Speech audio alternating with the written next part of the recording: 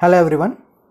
In this video, I am going to tell you about different types of crystal systems and Bravais lattices. Before going to discuss about them, let me remind you about unit cell. So, how do you define a unit cell? Unit cell is the smallest cell, and repeating it in 3 dimensions, we can produce the total crystal structure, right? And these unit cells are further classified into 2 types. One is primitive unit cell, another one is non-primitive unit cell. So primitive unit cell means the lattice points must have only at the corners, okay? So single lattice point per unit cell. And non-primitive means it should have more than one lattice points per unit cell. If you see in this slide, the first one is a primitive unit cell where you can see the lattice points only at the corner, and the remaining 3 body centered, face centered and base centered. So these are called non-primitive unit cells because along with the corner atoms there are extra atoms at their body centered position and on 6 faces as well as at the bases. So these are the non-primitive unit cells. Now let us see about what are crystallographic axes. Okay, so these axes are resulted by the intersection of the 3 coplanar faces of the unit cell. So the angles between these faces or the axes are known as interfacial or interaxial angles. Those are represented with alpha, beta, gamma. So altogether with this lattice translation vectors, that is ABC values along x, y, z directions, and the angles, interaxial angles alpha, beta, gamma, called as lattice parameters. If you see in this unit cell, this alpha is the angle between y and z axis, beta is the angle between z and x axis, and gamma is the angle between x and y axis. Okay, so these are called lattice parameters. Based on these 6 lattice parameters, unit cells are classified into 7 crystal systems. Okay, so those 7 crystal systems we are going to discuss now. So now let us see one by one. So the first one is called cubic, next one is tetragonal, orthorhombic, monoclinic, triclinic, rhombohedral or tetragonal, and finally hexagonal. Okay, here you can see the 7 crystal system diagrams, unit cells.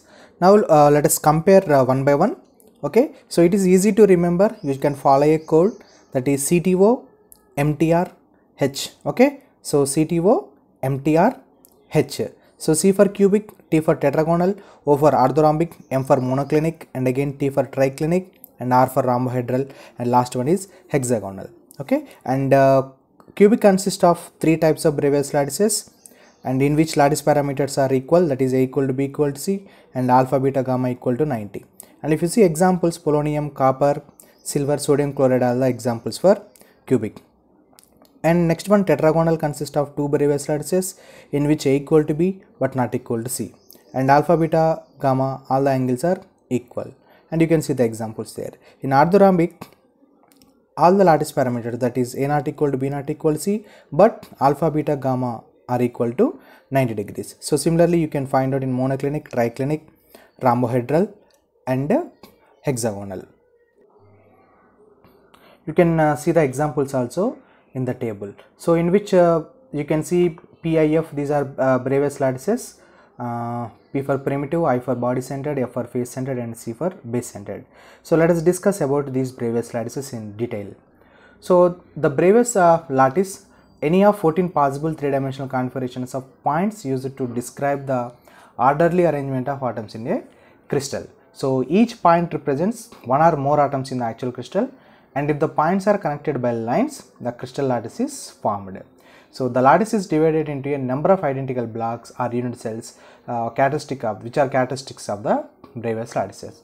So the French scientist Auguste Bravais demonstrated about these Bravais lattices in the year 1850. So that only these 14 types of unit cells are compatible with the orderly arrangements of atoms found in crystals. So these let us see, as I have already shown you the different types of unit cells. So those are primitive, face centered, body centered, and base centered unit cells. So you can see the corresponding diagrams also here. So okay, you have to practice these diagrams. So these are very important concepts in the crystallography. Thank you for watching. If you have any doubts, please send a mail to me.